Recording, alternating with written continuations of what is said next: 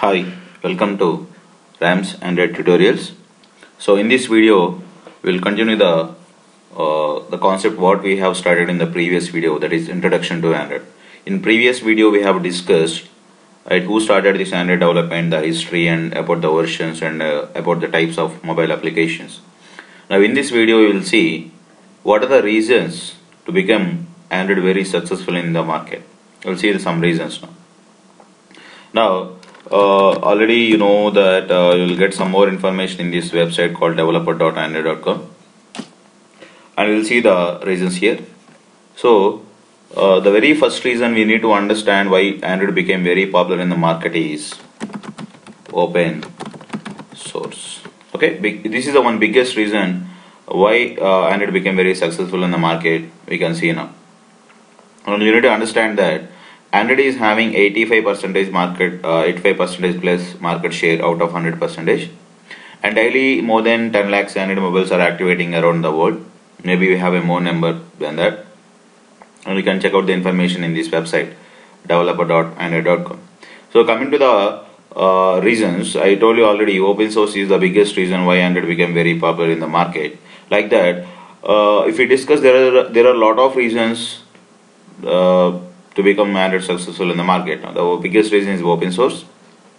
Coming to the open source, you will see open source to, we are having different levels here. Now, open source to mobile, you can say mobile manufacturers.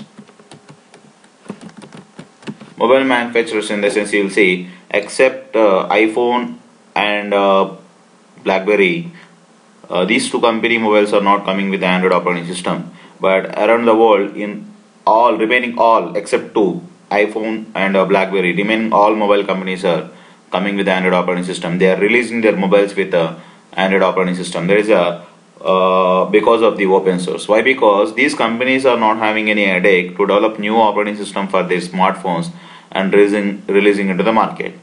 Simple, if you discuss, like if one company has started to develop their own operating system for their smartphones and they release into the market, and after releasing into the market, then only they can understand whether their operating system is getting popular or failed in the market. If it is getting popular, okay, or if it is getting failed, you need to understand about the company losses. That here only the companies are having the advantage. So every mobile company, they are going to get these Android versions from the internet free of cost. They need not to pay any amount to the Google. No? That's why I say that it's a open source to the mobile manufacturers. So the operating system already popular. So every time Google is going to release the updates, that means the latest version, so that these mobile companies need not to pay anything for the development. And after that, it's already popular, so they need not to bother about the operating system. Only the thing they need to take care of about their device's configuration, how the device looks like, and the configuration what they are going to keep in the devices. And one more thing is, they are not responsible for the applications, right? So we have a Play Store here. Around the world, developers are developing applications and they are uploading the applications to the Play Store. So that if you purchase any company mobile, we are not asking the company for the application. Suppose if you purchase any mobile like Samsung mobile, we are not asking the Samsung for the mobile applications. Why? Because in the Play Store, the applications are available. There is one more advantage for the mobile manufacturers. So like that, we can discuss so many examples. And next is open source to the developers. Is one more biggest reason why Android became very popular. So here, why developers are choosing Android than any other operating system to develop mobile applications, in the sense because of it's a open source. First of all, that means to develop these Android applications, we need tools plus SDK. These tools plus SDK we can download from the developer.android.com free of cost. Every time they are going to release the latest SDKs, so we can update our existing tools and we can start the development. And in this Android SDK development, we are going to use the language called Java language. There's one more reason. Why? Because it's very easy to adapt the Java.